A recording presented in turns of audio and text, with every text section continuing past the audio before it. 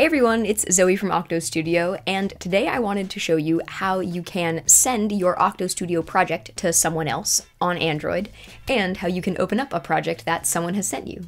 So let's say that I have made this item collecting game, and I would like to send the actual project to someone else. So the way to do that is you can go up here and click this share button, and since you want to send the actual project file itself, you can click send project file.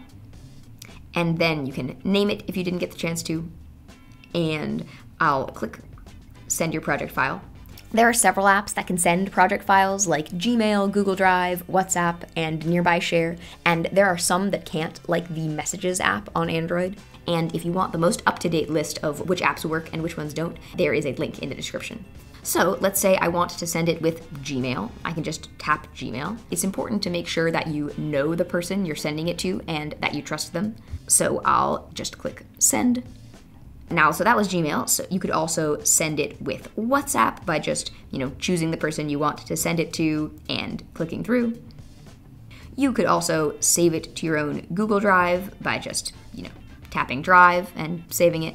So that's sending a project. Now let me show you how you can open up a project someone may have sent you. The most important thing here is that the person receiving the project needs to have the OctoStudio app installed on their phone. So if the person receiving the project doesn't have the app installed, they can go to the Google Play Store and just type in OctoStudio and install it, and then they will be able to receive projects. So let's say someone has sent me a project by email.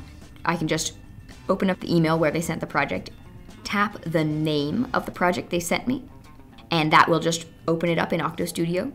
To save it and keep it on your phone, when you click the home button, it will ask you if you want to keep this project, and you can just click save. If I wanted to open it up from WhatsApp, just click the attachment that was sent to me, and that will do the same thing, open it right up in OctoStudio.